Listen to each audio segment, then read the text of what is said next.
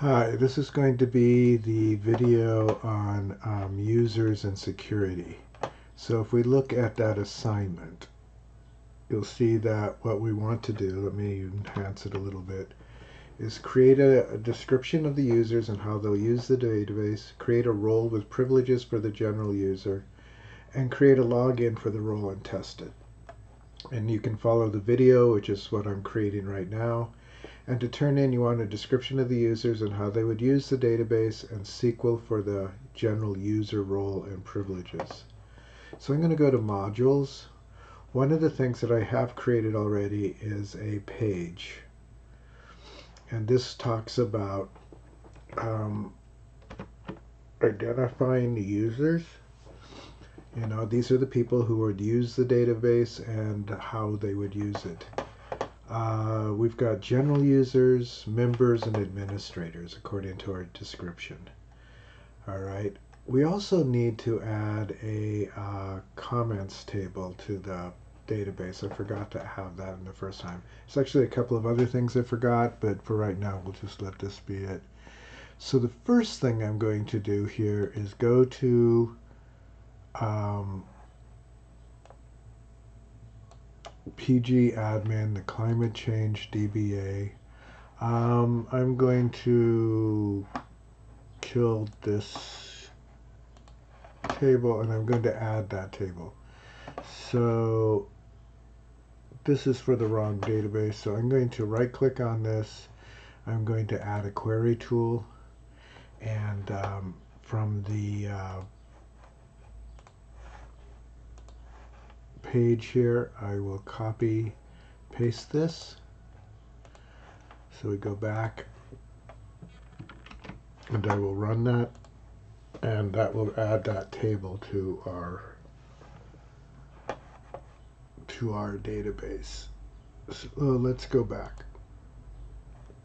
All right, so when we talk about privileges, there are basic different privileges, but they're usually about things that you can do in the database. So like you can select things, that is the ability to read. You can insert, that's the ability to add new data. You can update, which is the ability to change existing data. And delete, which is the ability to remove existing data.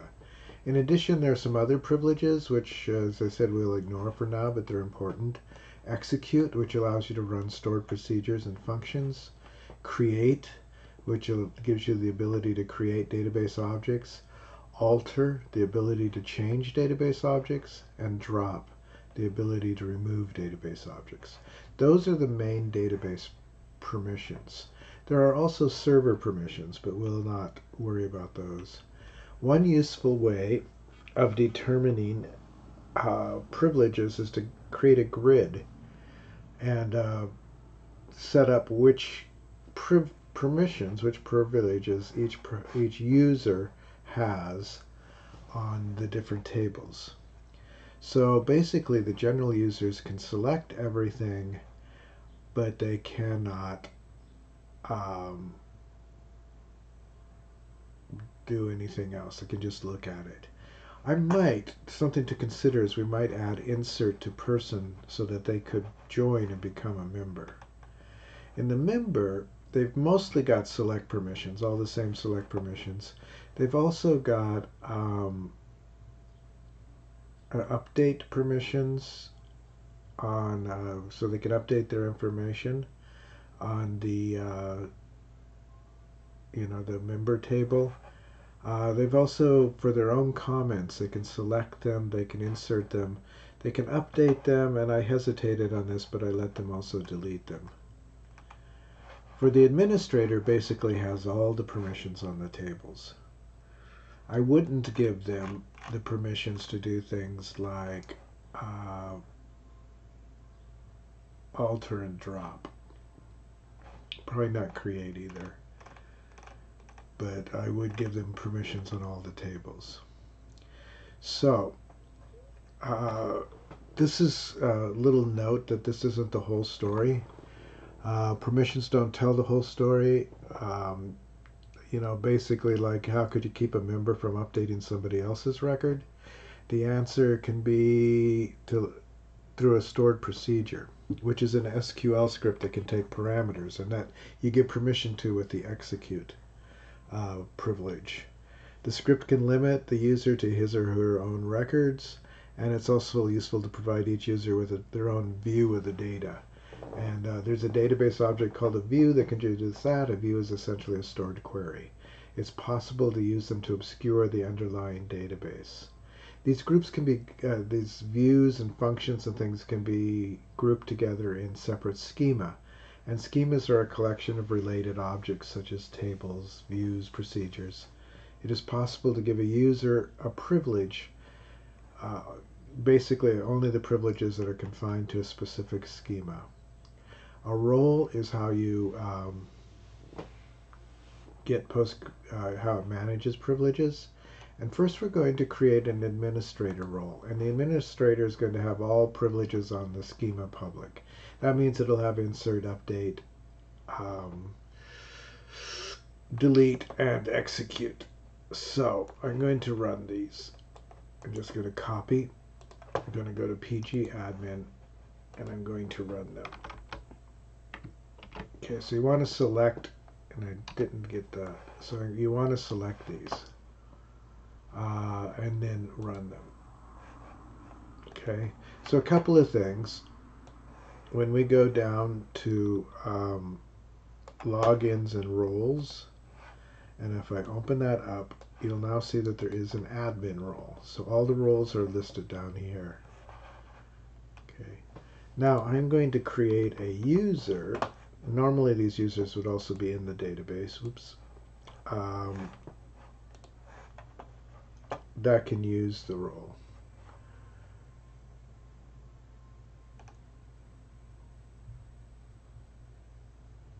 Did I do that? I didn't do that. That's not in here.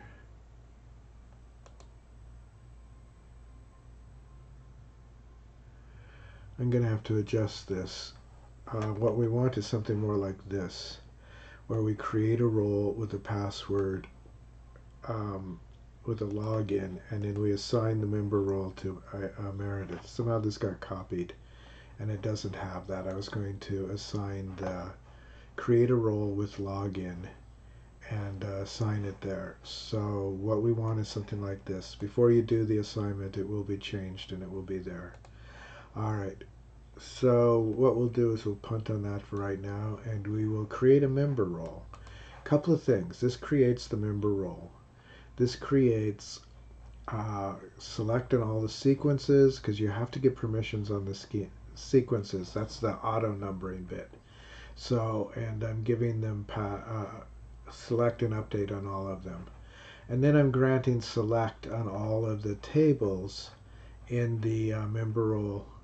For a couple of them, mainly for person, I did select, insert, and update. Okay. And I did the same for comments. I didn't actually add delete there, but you could have. So this is the role, and these are all the privileges that go with the role. It's not a login role, right? This is what they call a group role. We will add people to the group. So I am going to copy this, go to PG admin, I'm going to paste, and I'm going to run it from the top. I'm going to run this all the way down to here. Okay, so I'm going to come over here and I'm going to refresh the roles, and when we go down there we'll see that there is a member role, and if I look at its properties,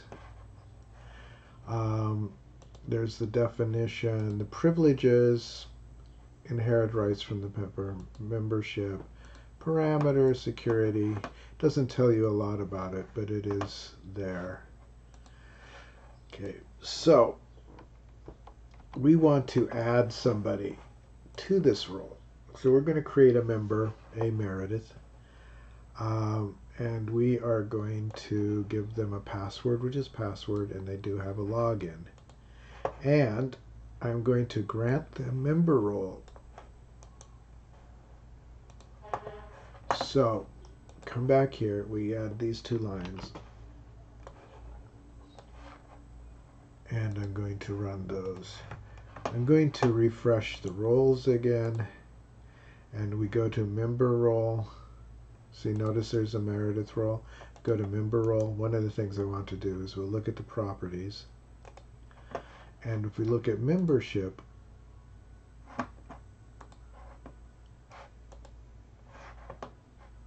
let's cancel. Let's look at Meredith role properties, and if we look at membership, she's a member of member role. All right. So I'm going to close this. All right. Now, one of the things that I am going to do, since I've added these roles, is I want to test this role, the member role. So I'm just going to test the member role. So I'm going to go to Climate Change DB. Actually, up above this, I'm going to go to my Postgres SQL 12. I am going to disconnect the server. This isn't the only way to do this, but it's probably the easiest. I'm going to go to the properties, I'm going to go to the connection, and I'm going to change the username to A Meredith. And I sure hope I spelled that right. Okay, looks like it. And in the pass. Okay, so we do that, and we save. And then I want to connect the server. And I'm going to connect it. Notice that it says that the role is A Meredith. And I'm going to do P at SSW0RD1. And we do OK. We are connected. And notice that we are, so if I do a Climate Change DB and I do a new query tool, which you do have to do a new query tool, notice that it has A Meredith at Postgres SQL 12. So if I want to insert into person,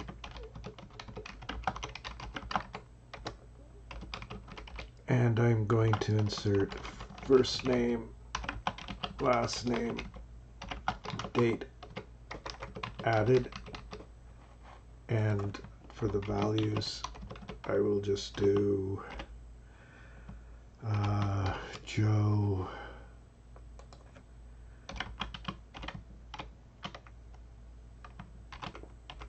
Jones, current date. It should allow me to do this. It did. And I should be able to select from it. So I'm going to select everything from person. Again, we've only got the one record in it at this point.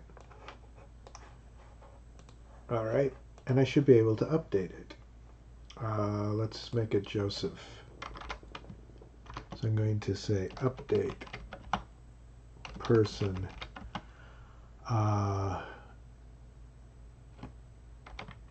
set first name equals Joseph.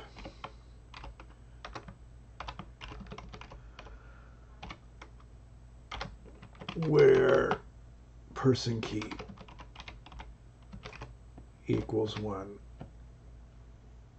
Okay, so that should allow that to happen too. Alright, I don't have delete permissions, so if I try to delete it, it shouldn't work. Let's try to update event.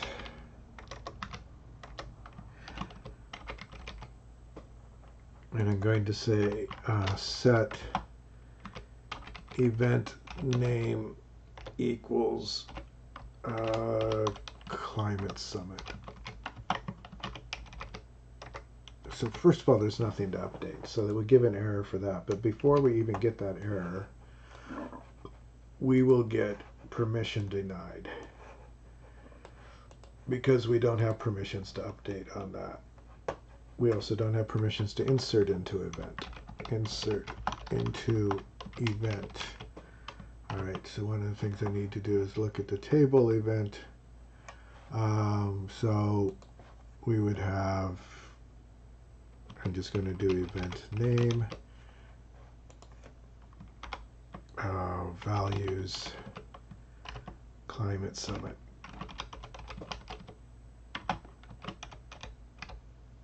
And again, what we'll get is that we don't have permissions to do that. See, permission denied. So the role that we made is working. To go back to where we were, I go up here, I disconnect the server, I right click, I go to properties, connection, going to change it back to Postgres. I'm going to save that. I'm going to connect server. Need to do my Postgres password, which is the same actually, PSW0RD1. And I'm reconnected, and this time I'm connected under the Postgres, which is the admin. Now notice this window here is still a Meredith, and it is connected that way, whereas this one is under Postgres. You have to be careful of that. Different windows are connected under different roles, and you have, as I said, it can get confusing. All right, I think that is it for this video. The assignment, before I go, is mostly, so let's go back to the assignment. I'll go through the assignments, but it's in the modules too. Is mostly to do the same process with the general user, right? So create a role for the general user, create a login for that role, and test it. And then just turn in the SQL for that. The other stuff you could kind of copy and paste if you want, or just, if I get just the SQL, I'll be happy. Alright, so I'm going to end the video.